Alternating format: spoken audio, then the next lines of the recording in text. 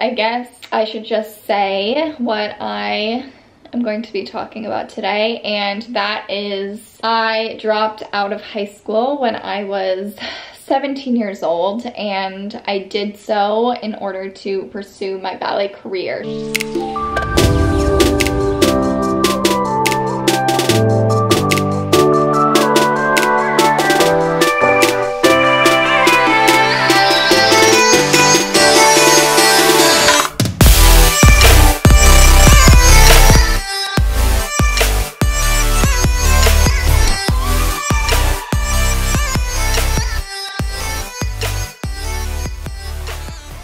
Hey guys, welcome back to my channel. If you're new, I'm Goldie and this is the Lazy Ballerina Club. If you are new to this channel and you've never seen my face before, first of all, hi, I'm so glad you're here. But second of all, I am a professional ballet dancer. I have danced my whole entire life, and on this channel, I typically talk about ballet, my tips and tricks, my own personal experience as a ballet dancer. Recently on my channel, I did a two-part series with some of my sweet friends, Hannah Keene and Whitney Hewell, where we talked about their experience going to college as a professional ballet dancer. Again, if you haven't watched those videos, make sure you watch those videos after this one. But since having those conversations and starting the conversation about school and ballet obviously gave me a chance to reflect on my own experience when it comes to school and ballet. You might want to grab a snack because it might be a long video today. Before I go into all of this info, I guess we should start from the beginning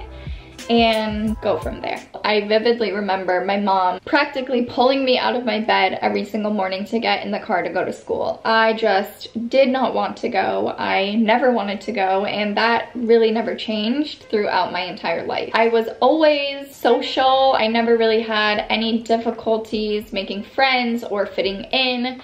That was never an issue. If anything, I was a little too social and I was a little too popular, and to be honest, all of my focus went into the social aspect. Just a brief overview of my school experience might give you an idea of how difficult that was for me. I went to elementary school, preschool to 3rd grade, and then I transferred to another school from 4th grade to 5th grade. I transferred to a middle school from 6th grade to 7th grade. I was really struggling at that middle school. So for 8th grade, I transferred to one of those schools that people would go to if they had other obligations outside of school. So after 8th grade, it was time for high school. And again, going back to me being the social butterfly I've always been, I desperately wanted that normal high school experience, and I begged and begged and begged my parents to let me go to a normal high school. So in 9th grade, I transferred to a Catholic high school. By that Thanksgiving break, sophomore year of high school, I begged my parents to take me out of school and completely go to online school. Attempt to finish out my high school experience online so I could focus more on my ballet career and all of that. I know that is a lot of information, but I think that is like the best way to get the best idea of how challenging my school years were for me. And I'm already getting emotional, and I am not going to be one of those YouTubers that just cry through a whole video. Now that you have all of that information, let's go back to the details. I always felt like I wasn't smart enough, or I just didn't have the tools to be successful in school, that everyone else in the class understood the material and I was just the one struggling quietly. And since I was the popular girl, I never wanted other people to see that I was really struggling. But it wasn't until I went into high school where it was too much for me to handle. Just to remind you, this entire time I was running to ballet class right after school every single day. Not only was I struggling in school and struggling to get my work done and struggling to understand the information, I was also changing clothes in the car into my ballet clothes, and then I was at the ballet studio from 4 p.m. all the way till like 9 p.m. every single night. My ballet schedule was always pretty intense from a very young age, and obviously as I got older, the ballet classes got more intense, and obviously the school got more intense as well. Get to my freshman year of high school. Also, I'm a sweet little Jewish girl going to a Catholic high school, which is just ironic and funny. But all I want to do is go to this high school and have those normal experiences, go to the football games, go to homecoming, and go to prom, and just be as normal as possible with all of the social stuff. And with my ballet, I still had that same issue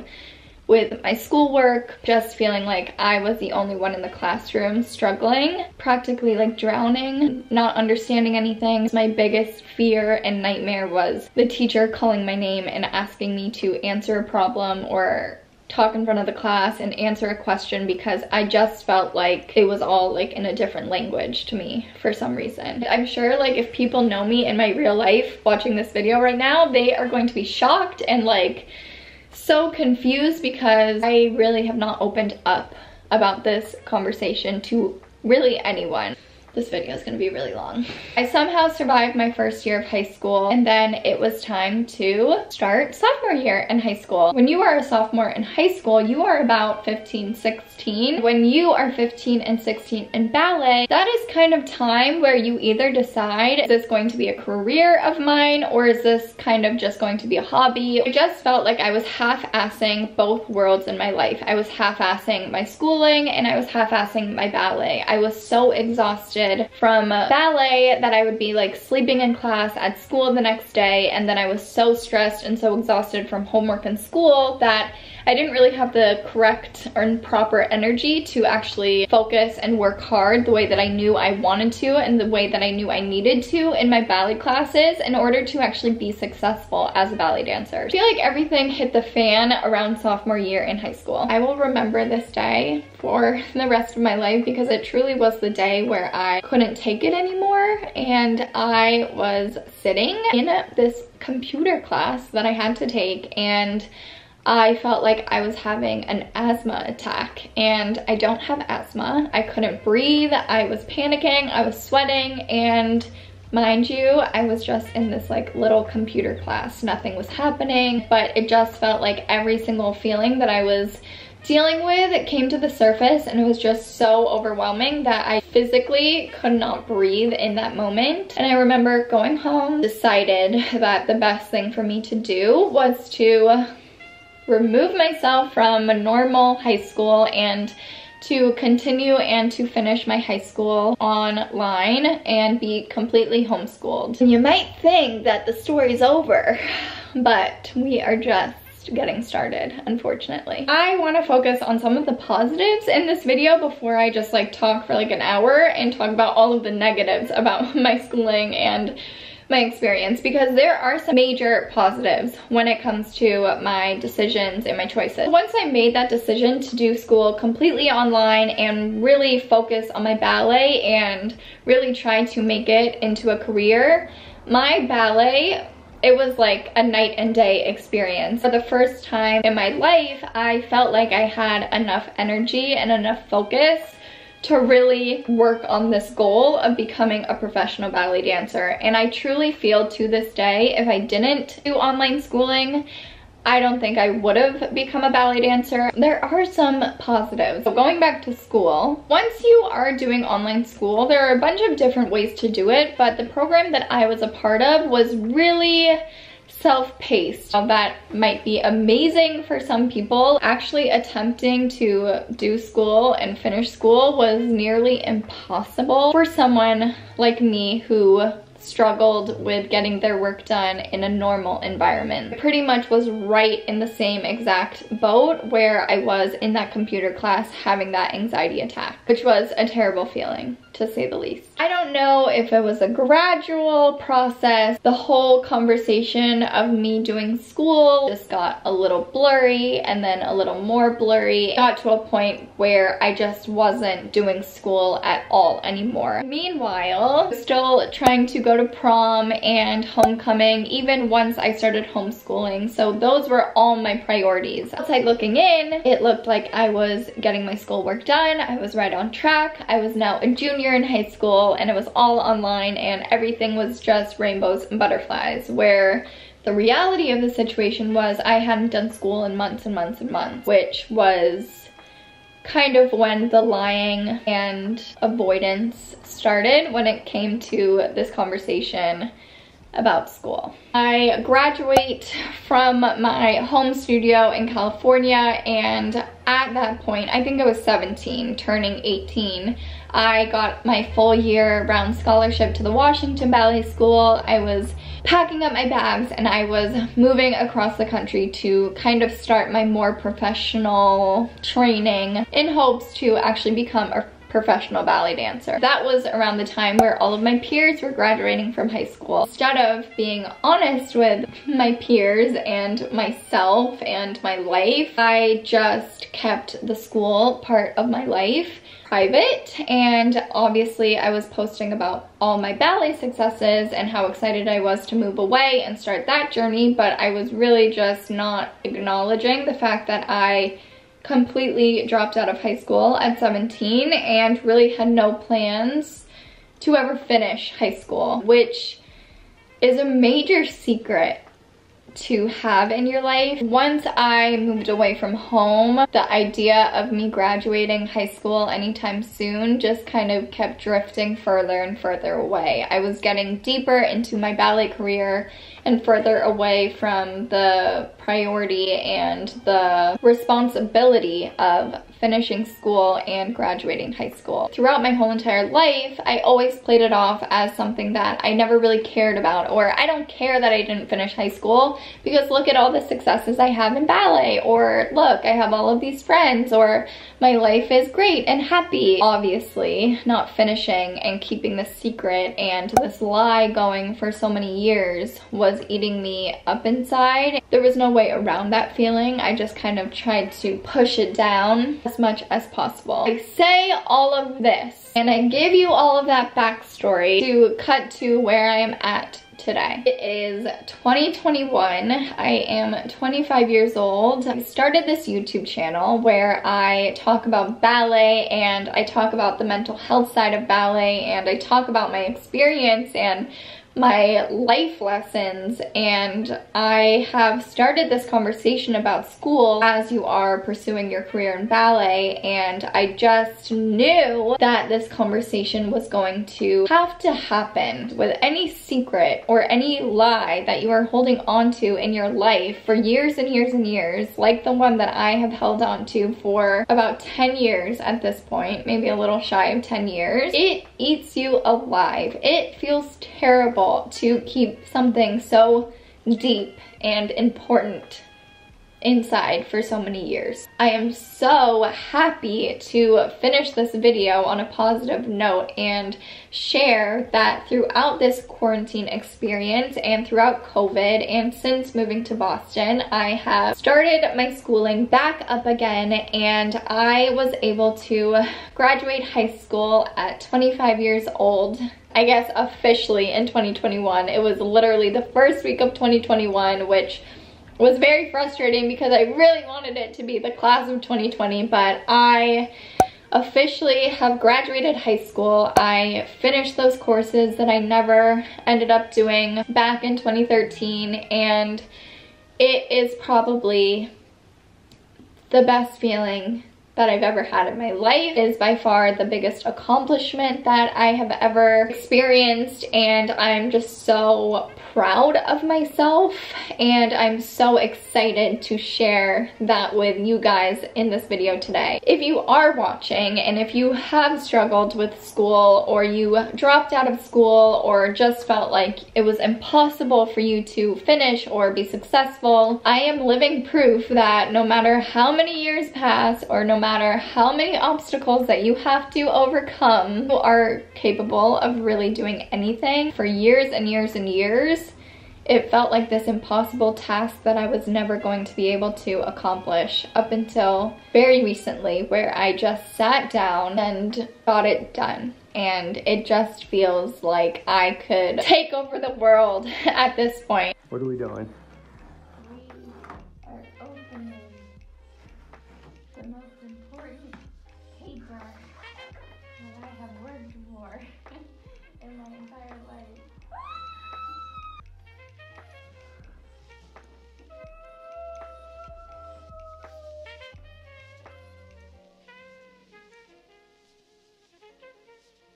proud of you.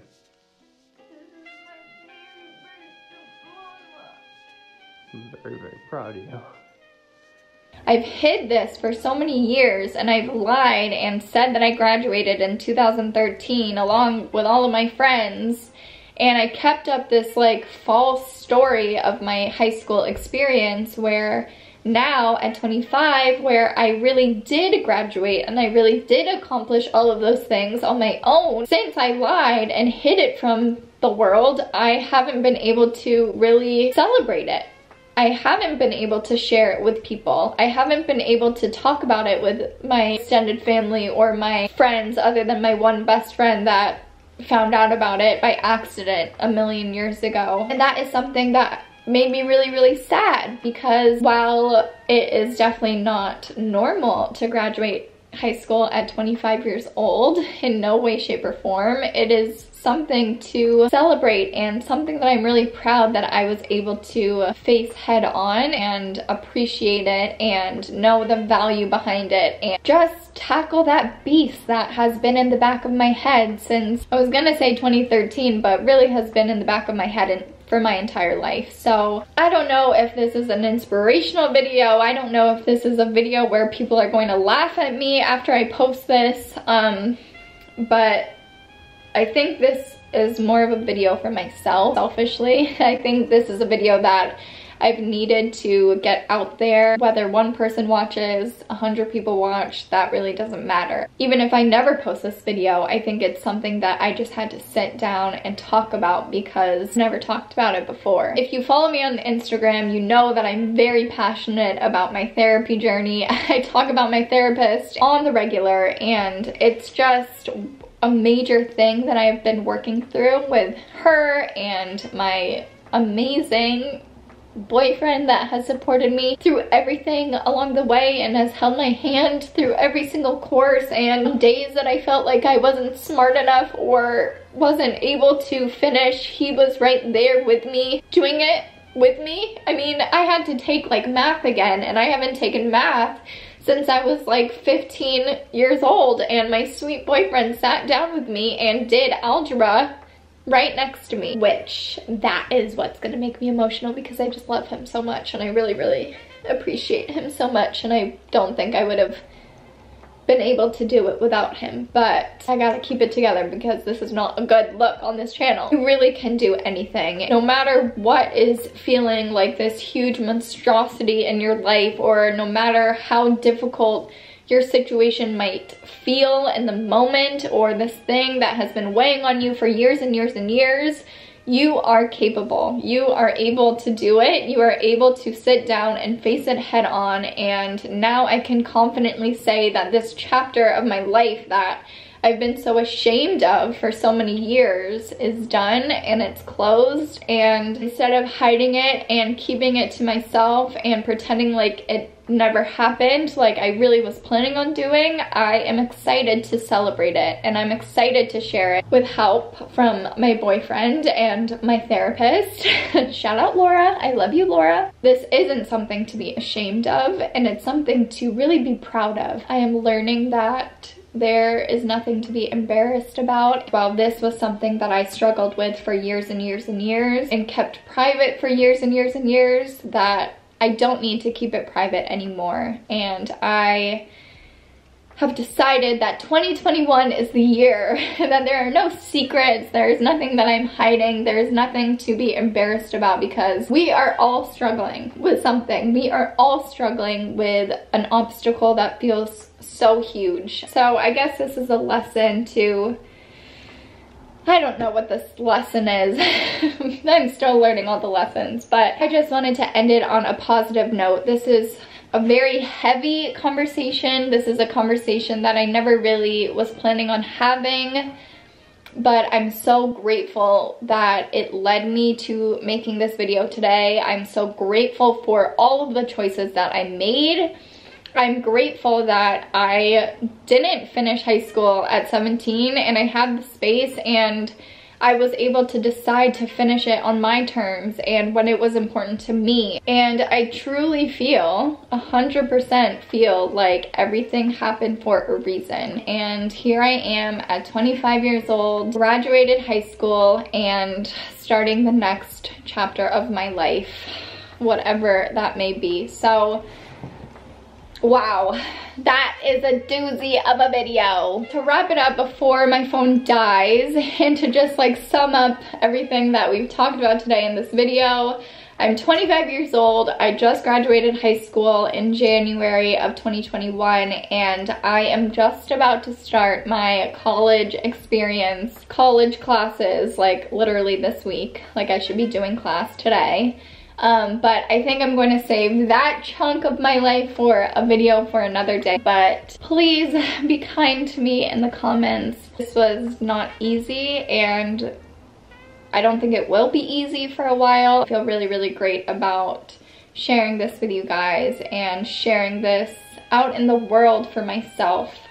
And I think with that, I am going to end it here because I feel like I can just go in circles for another hour and a half like I usually do. Like always, if you are not already, make sure you're subscribed down below, like this video, and if you are a new person, subscribe to this channel. I promise it will not be as heavy as this video every single week. I promise to do light and fun videos, but sometimes life gets a little dark and heavy and we need to talk about it. So once again, make sure you're subscribed down below, like this video, and I will see you guys later. Bye guys.